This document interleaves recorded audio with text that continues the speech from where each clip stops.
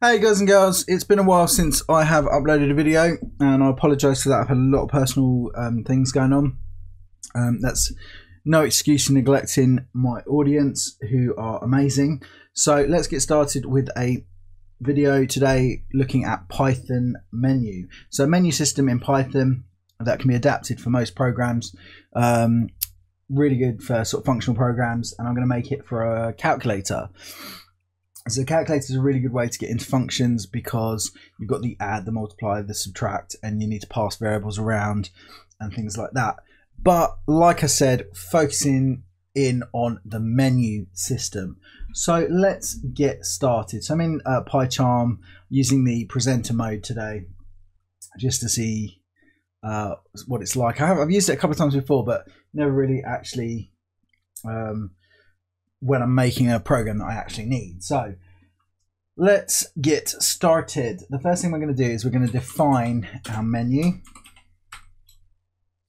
So we're going to define the function for our menu, and our menu is going to have a little welcome message. So let's print, and we're going to print some asterisk 3, 4, 5, 6, and we'll do main menu. And there we go. First mistake, missing a capital. Main menu. So that's cool. And actually, I'm going to import some stuff.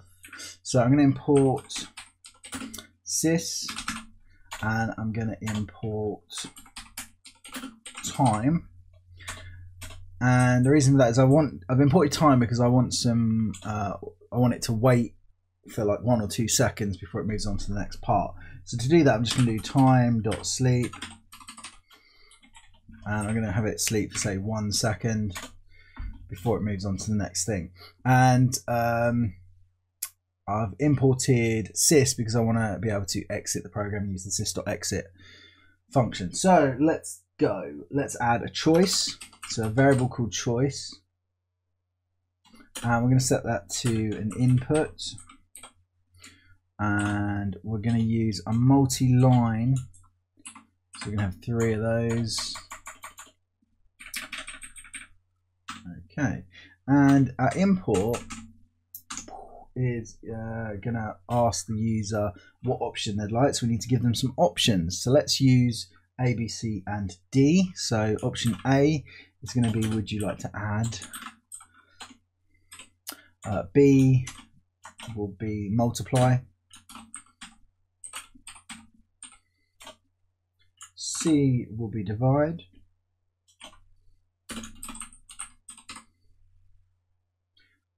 D will be subtract. Okay,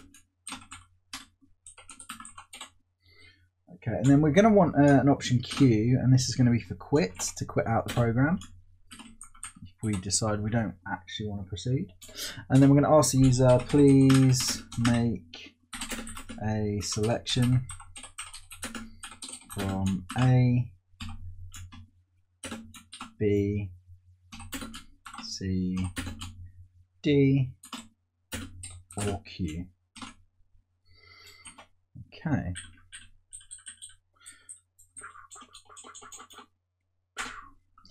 One thing I haven't done, which you should really do, is comment your code.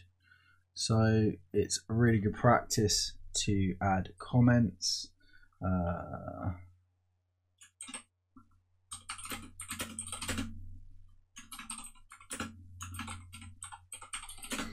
As you go. So Word documented code makes it easier for the next person that comes along if they're tweaking it, or if in a couple of weeks you forgot what you were doing. Just make sure it's well documented. So let's move on to the selection. So we've got a menu, and with the users entered a choice, we now have to evaluate that choice and decide what to do based on that input. So to do that, we'll just use an else if selection. So we're going to do if choice is equal to the first choice, which is A, capital A, or choice is equal to lowercase a, then we want it to run, and we want it to run the add function, which we haven't actually written yet or put into our code. So a lot of students make a silly mistake here, and it's really simple. It's something that you do when you're first starting off, is you just forget to repeat that choice. So you have, if choice is equal to capital A or equal to A, then run the add. But you do need to have that choice there twice. Okay, you could simplify it and make it easier so that it's only looking at if choice equals capital A or if choice equals lowercase a, by when we get the choice, doing choice equals choice dot upper or dot lower, and forcing it to be either an uppercase or lowercase, and then just evaluating using one Boolean operator, which would make the program a little bit quicker. So let's do the next thing. So we want an else if, and we're going to copy this part here, and we'll just paste it in. So if choice is equal to A or lowercase a, then, but we want to change these to lowercase b and uppercase B. I think you're getting the picture. And then this will be our second option, which is multiply. Perfect. Okay, and then what we'll do is we will do another else if choice equals C or lowercase c. Then the function we're going to run will be divide. Okay, and then else if choice equals D or lowercase d, then the option will be subtract. Okay, and then else if choice equals Q or Q, then we can do quit. Okay, so there we go. So we've got our options in. We're also going to need an else. So this is if they put anything else in that isn't wanted. And you remember the else goes like that, and then you just bring it down, and then we're going to put in a print statement, and we can just tell them that an error's occurred. Error, you must enter a valid option, and then we'll just rerun the menu like so to give them those options again.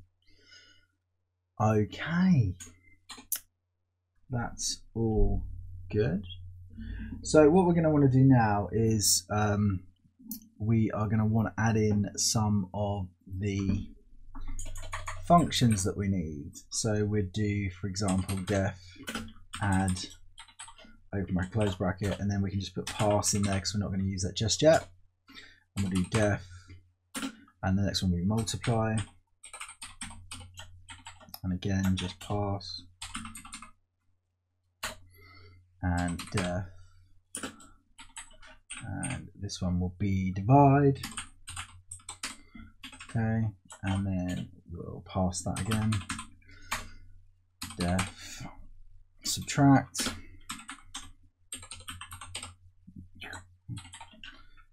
Okay, and then pass again, and then quit. Now I'll show you how to do the quit option, to quit out of it.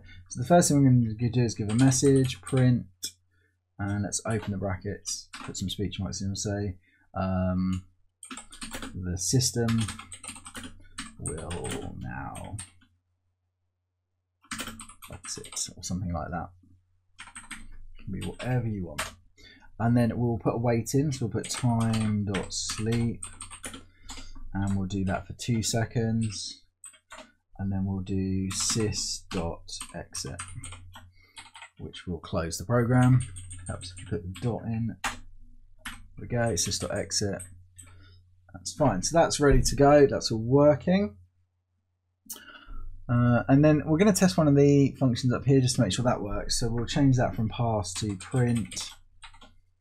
And we'll just do this is option A, and that just shows that that's working. And now we need to make our menu run.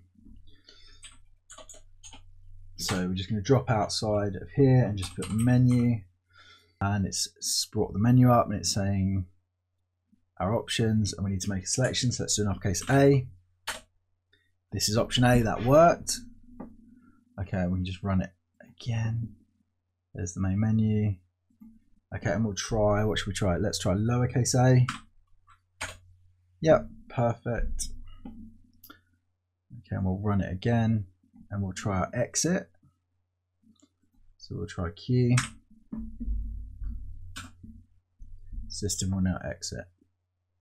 Okay, so that's our menu system working. Okay, really quite simple. I hope it's been helpful. What I'll do is in the next video, we'll program the add, the multiply, the divide, and the subtract. So as you can see that working, we'll actually get a little calculator program, and we might simplify this down so that it's not doing as many comparisons, and take it from there. Any questions, please comment below. I will respond. Remember to hit that like button, it really helps me out. And if you haven't subscribed, remember to subscribe, it will help you out, and you'll get notifications of when the next video is up. And just remember to hit the bell next to the subscribe button.